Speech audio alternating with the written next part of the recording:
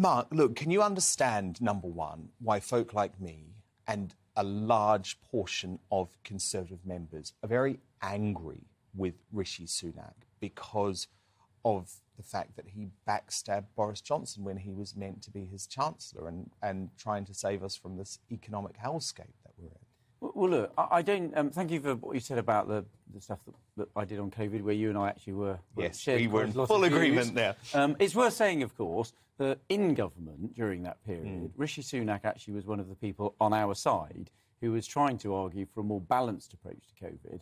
And actually, when we did have to take difficult decisions, of course, when he was brand new as being Chancellor, understood the concerns of the public and actually responded very quickly and rolled out furlough and all of the support that means that millions of jobs and thousands of businesses were saved. So actually, I think for those reasons, it's one of the reasons why I think he's the right person. But on your point about the Prime Minister, look, I'm afraid the sad truth is I voted for Boris Johnson to be leader of the Conservative Party. The sad truth is the only person responsible for his downfall is himself. Poor decisions and not being straight about them. And Rishi Sunak was very loyal to him for a very long period of time, longer actually than probably some people think he should have been. But at some point, given everything that happened with what happened with Chris Pincher, the fact the government wasn't straight about it and the Prime Minister wasn't straightforward about it, there comes a point when you just can't continue in office. And that's the point that he reached. Yeah. And by the way, he wasn't the only one. I mean, a huge number of ministers resigned from the government. But I'm not talking about once he resigned, because what the suggestion is, and look, I'll play you something, but the suggestion is that he had been plotting for months. So have a look at, this is what the Culture Secretary, Nadine Dorries, had to say about this. And some difficult decisions were taken, like when we wanted to lift restrictions from COVID. It was very difficult to get the Chancellor at meetings to commit to any policy at all. None of us really looked up. We didn't take our noses away from the work that we were doing to actually really pay any attention to what others might have been doing behind the scenes, because we were all working so hard. And frankly, that's why so many people have been shell-shocked for the last few days.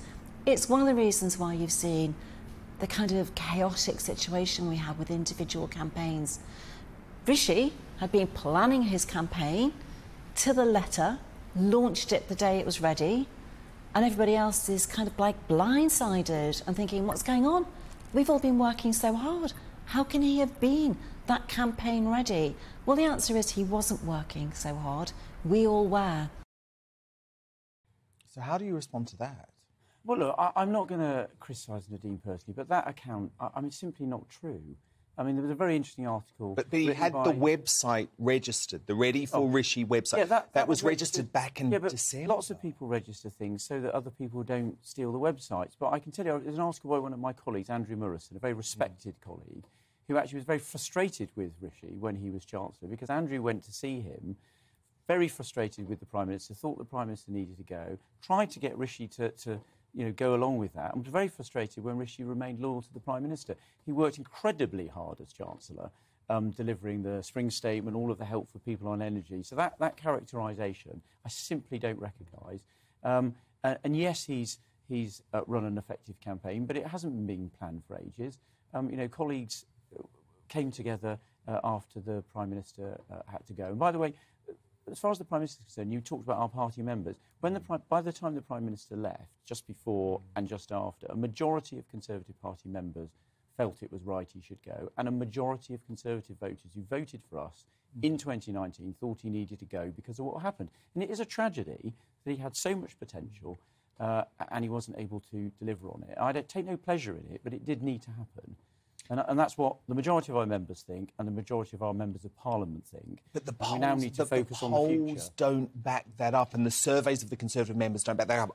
It feels like there's a massive disconnect between the Tory MPs at Westminster and the Conservative Party members.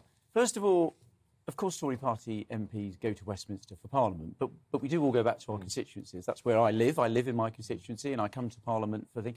So you must have spoken to constituents that are angry about the way that Boris Johnson's been No, most of my constituents wanted him to go. Most of my constituents are very pleased he's gone, and most of my party members are as well. So I think I reflect them very well. And I would say on these polls of party members, They're snapshots, not predictions. And I think now that we're down to 2 candidates, we've got 2 great candidates. Both of them are fine people. They're good people. I happen to think Rishi Sunak's the better person to be Prime Minister. They're both great people. We've got fantastic talent in the Tory party. That was a fantastic range of candidates. The Labour Party is really cross because in September we're either going to have our 3rd female Prime Minister or our first person who's an ethnic minority Prime Minister. And the Labour Party finds that incredibly annoying. Alison Pearson, who is obviously very respected Daily Telegraph columnist and incredibly in touch with Tory party members, she thinks it would be electoral suicide, and she's been very clear on this, she's written about it, for the party to elect, in the midst of a cost of living crisis, the richest politician that we've ever had in this country. Do you think Rishi's personal wealth, I mean, look, I'm not into the politics of envy, but he was wearing, you know, £450 loafers on that building site the other day. Do you think his personal wealth, given the era that we're in, could be a difficulty for your campaign? No, let me pick up 2 points that you quote Alison on there. Well, the first point, just on the facts, the opinion polls say that Rishi Sunak actually is the only person in this race who is the one that can beat Keir Starmer, right? We've just had 2 TV debates last weekend, and particularly the ITV one. The public, so not Tory party members admittedly, but the public said that he was the clear winner. So the polling says he's the person that can win an election for us.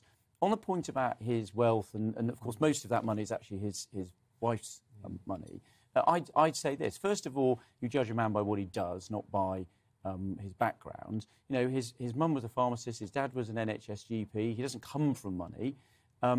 He delivered for us, you mentioned it yourself, and I talked about it in the pandemic. He understood the fears that people had about their jobs and their businesses, and he responded. And he did so this year as well, responding to the fears people have about energy prices. So I'd say judge him on that. And the final thing I'd say is, and he set this out, I think, in the ITV debate, if I'm allowed to mention mainstream media. Yes, yes you are. Was bad for the party, though, that debate. But he talked about his father-in-law's rise. And it was, you know, he's a man who started a business with nothing. Yes, he didn't run away from it. And it was a man who now employs thousands of people in Britain. That's the Conservative story. We want more people to have those opportunities. And I think that's something that you can connect to people with. Just finally, Mark, you're obviously former Chief Whip. Gavin Williamson is involved in this campaign.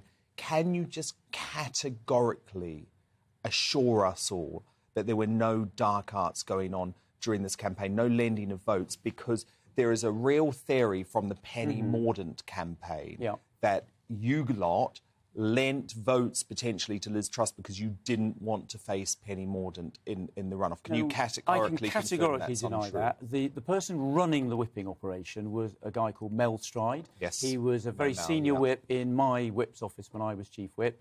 He's a straight dealer. And we gave a very simple message to every single Conservative MP that wanted Rishi Sunak to be Prime Minister, which was if you want him to be Prime Minister, vote for him every single round of the no vote lending went on at all? No, not at all. And we specifically spent a lot of time telling people not to do that because we wanted to get the maximum possible number of votes for Rishi. Mark Harper.